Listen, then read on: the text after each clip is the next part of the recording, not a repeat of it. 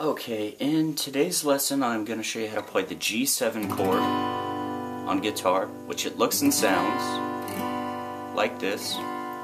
Essentially what a G7 is you're taking your G major chord, which if you remember looks like this, and instead of having this note here on the first string on the 3rd fret, you just simply move it to the 1st fret.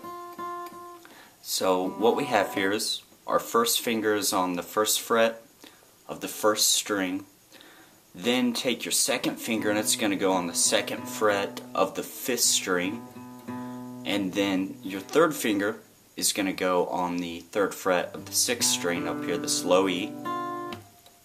And for this chord, how you play it is you're going to just strum all the strings. And it will sound like this. So again, we've got our 3rd finger on the 3rd fret of the 6th string.